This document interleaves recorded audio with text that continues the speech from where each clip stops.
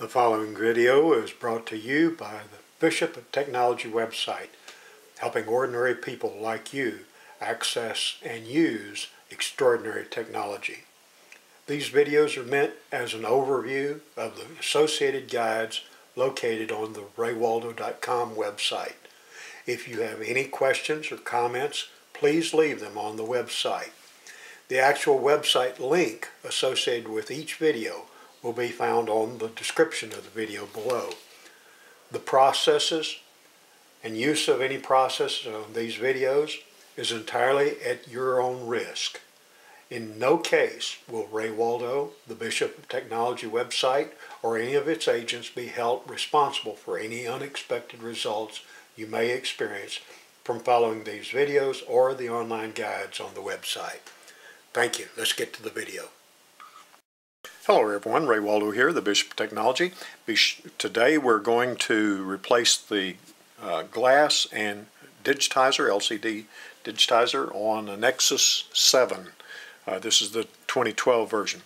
And so if you have any questions or comments, be sure and check out our website at raywaldo.com. Also, there will be a better guide there than just this.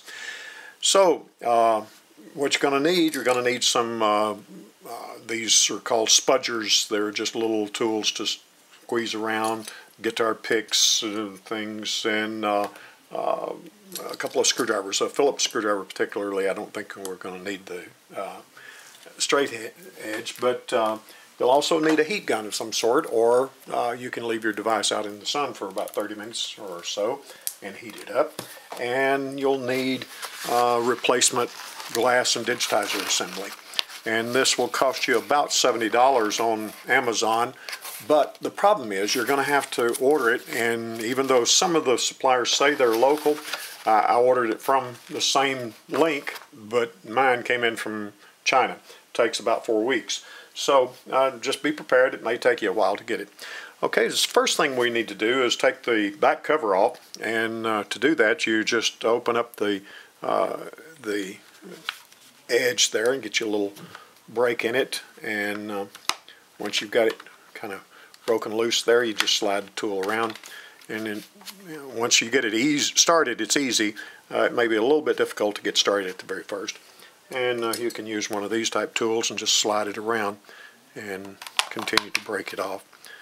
Not break it, but separate it, and go around from the top to the left side and then to the bottom, and it should pop off. Okay, and just set that aside. You don't need that anymore.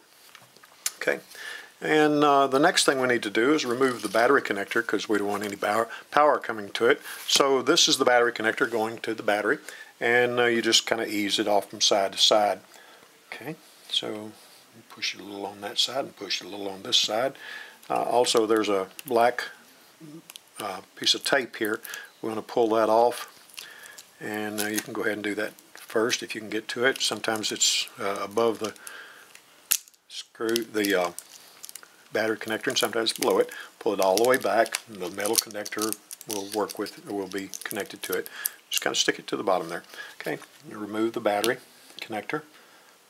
Okay, and there it is. It's coming off. Okay, so you got the battery connector off. Pull it back out of the way. Then there are the LCD connector is right here. This little device, this little connector right here in the center is the LCD connector, and you just kind of lift it up, and you'll find the connector will just pop right out. There it is, and you can see what kind of connector it is. Looks a little bit like an IC. Okay, and the next thing is these two little connectors down here for the ribbon connectors, and they have little pinch devices on them. So what you're going to do is pull. Can you see that right there? Pull up on that white part there, and it'll pop. You can see how it turned almost black there. Do the same thing on this one over here, and it pops up. Okay, what we want to do, well, then we can pull that cable back, both sides of it, and get it out of the way.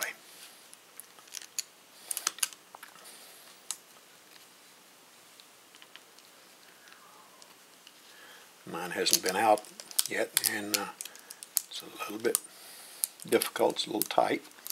but that's okay. That's fine. And we'll just use another little tool and kind of help us edge it out. There it is. Okay, pulls out.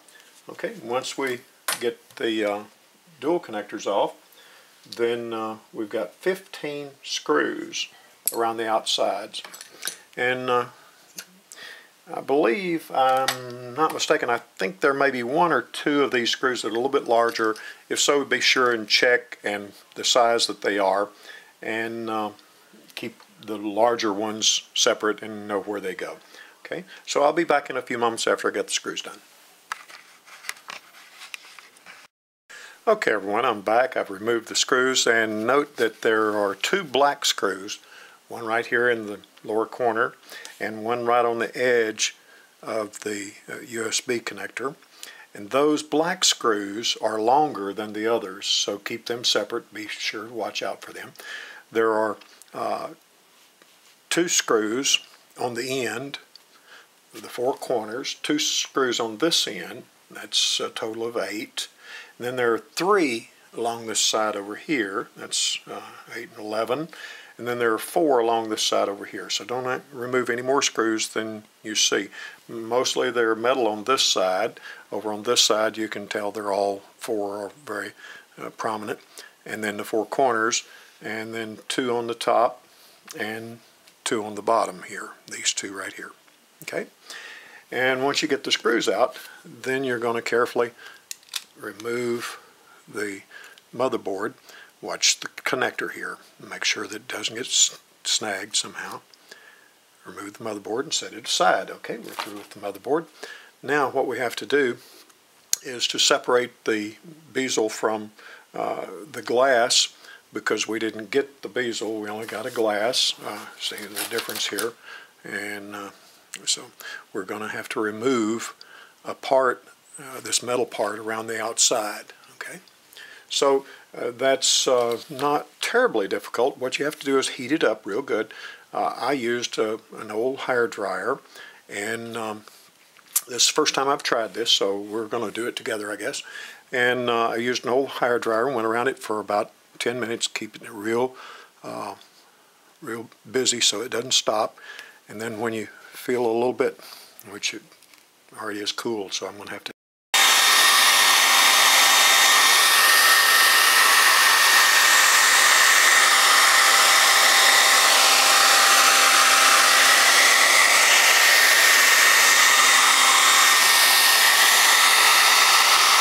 Now, since it's the glass that has the other side is sticky, we'll just heat the glass more than we'll do the bezel, and then just separate the glass.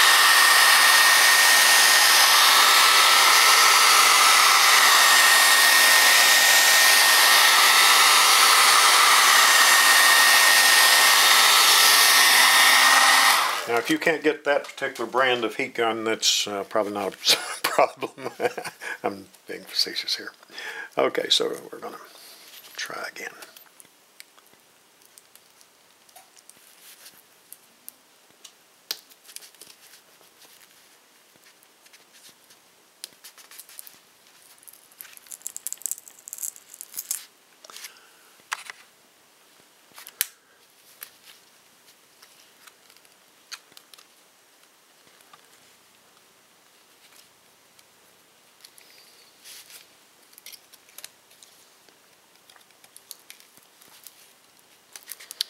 Well, we've got the pogo connector cleared,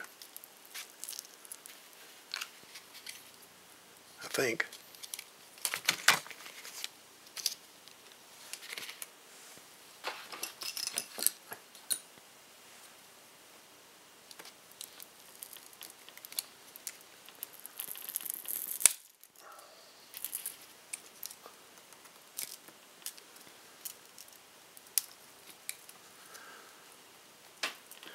Just so you understand, this whole section here is going to come unglued from the, has to come unglued from the glass.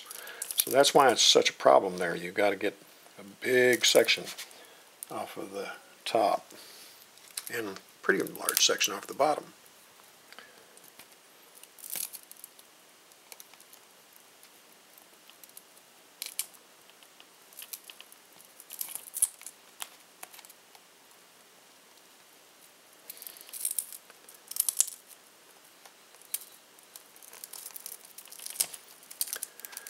this point I'm just trying to get it loose. If it breaks the glass, it breaks the glass. It's already broken a good bit. I'll clean it up later.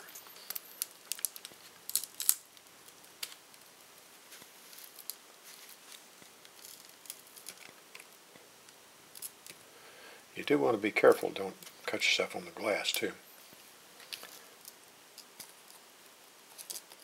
And of course you know I cannot be held accountable for your actions. Or for mine for that matter. Okay, I think we're just about there now.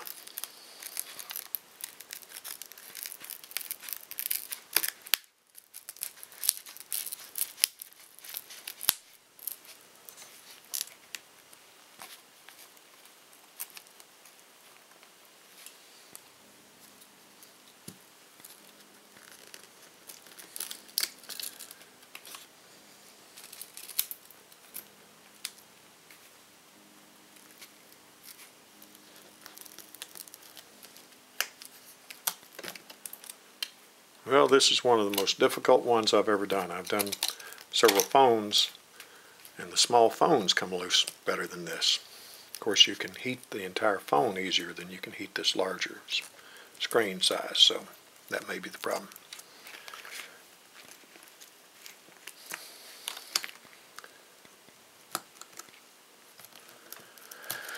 All right, we're going to have to do some more heating, but this time should do it.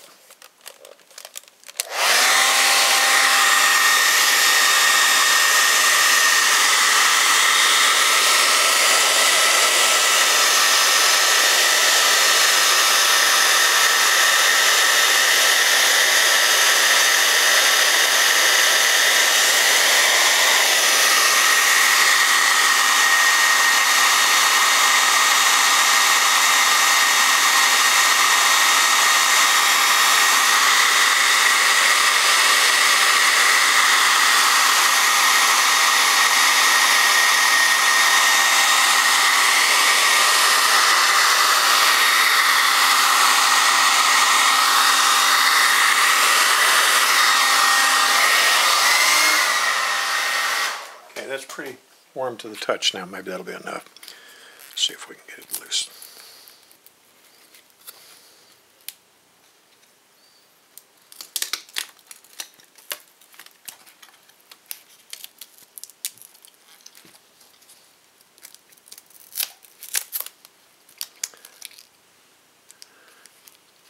Okay, that's the major part of it right there. So we set that aside. And now we need to clean up the bezel, get all the glass out of here, and try to repair the adhesive or replace it. Okay, so we're going to stop for now and pick it up again later. Okay, goodbye. Okay, I'm back, and the hard part is over. As you can see, I've cleaned the bezel very closely, carefully, to get rid of all the little shards of glass. Be very, very careful. Those are very, very easy to get in your skin, get on, cut you. Also, but be careful that you don't leave any, because when you put the new glass down, if there's a little shard of glass, it can put a twist in the new glass trying to lay down over it, and it can break the new glass. So be very, very careful about cleaning it. Now what I've done, I have taken the bezel, and since I'm using the same adhesive, they do have the little adhesive that you can buy, but it comes in a very narrow little, probably about 1/8 of an inch thick. So some of this is real wide, so rather than replace all of that, which I could, but it would take a lot of little strips, and then there's some little cutouts and things like that. So rather than do that, I'm going to reuse it. Now what I did, I took some spray adhesive, just a spray can of adhesive. They sell it in Lowe's and Walmart and places like that, and sprayed this to give it a little bit more adhesion value. Stick that on. Let's see, it goes this way. And we pull the ribbon cable underneath, stick it together, line it all up,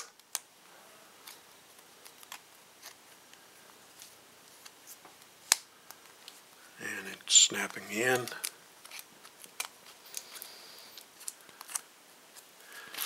And we'll just kind of press it down a little bit. And if you hear anything that sounds unusual, be careful, because you might have a shard of glass under there, and if you did, then it may be causing a warp in the new glass, which would crack it. Okay, that feels pretty good. Okay, it's all in. It's around the edges. Fitted pretty well. There's a little edge there. There we go. Popped in. Okay. And I believe we're in place. Okay. This cable has to be moved from the old one to the new one because there isn't a cable there. Okay, so we'll just lift that up. Let's see, make sure what type of connector that is. Okay, it looks like that's the kind of just wiggle out. Oh, okay, it's going to slide out. Okay, and keep the polarity the same. In other words, keep it in the same frame and slide it into the new one.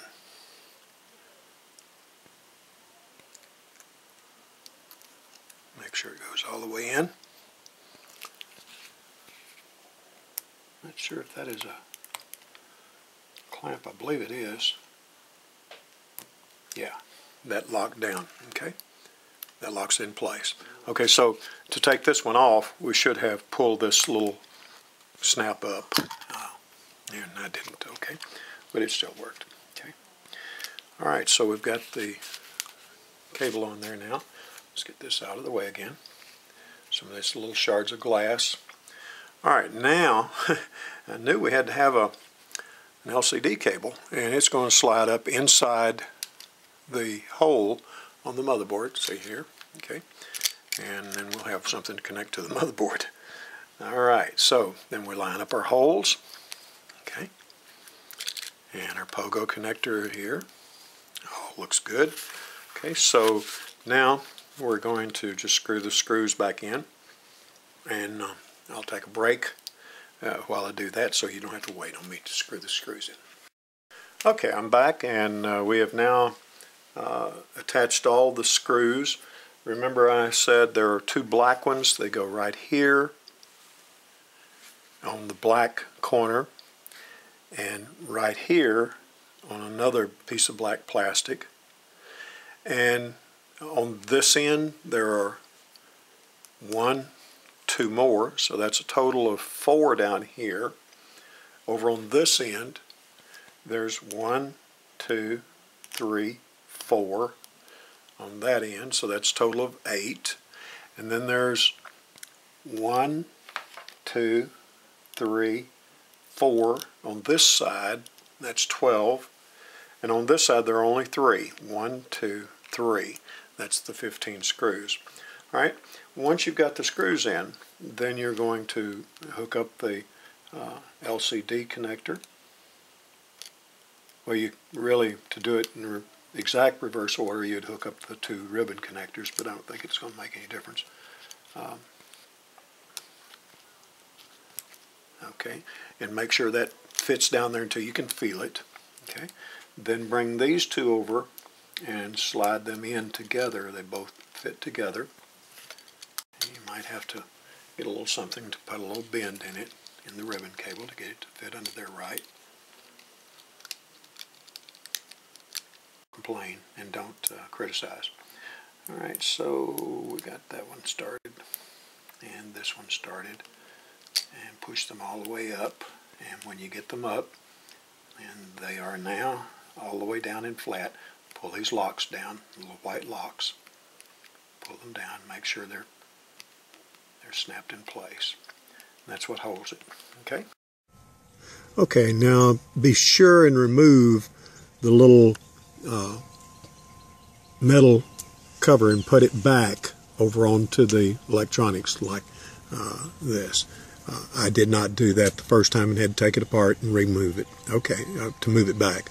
Okay, so just be sure and do that before you move to the next step, putting the battery back. That's done.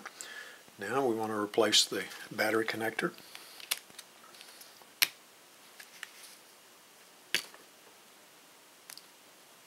Okay, the battery's still charged up from before, and we'll hook up or replace the back cover. Speakers in the bottom.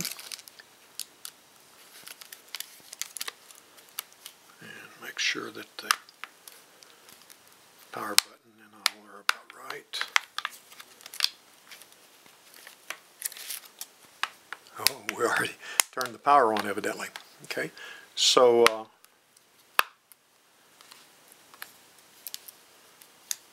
that's a good sign. It looks like it's going to be working there. Okay, so we'll get all these snapped together. All right. Now, what this is your recovery function. And if you ever get there, we just go over here and use the arrow button up and choose whichever one we want. And we want to start and just press the start button. Okay. Now what we're looking for, there's still a piece of plastic here we got to pull off, but and we can do that now. It don't make any difference. When it comes up, we're going to make sure that the touch sensors work. That's the main thing right now. We know we've got some video going, so that's a good sign, as long as the touch sensors work. Now remember, when we started this, the notification buttons were not, you couldn't get to the notification. You slide down, it wouldn't slide, so it wouldn't touch. So hopefully we'll have notifications when we get through here.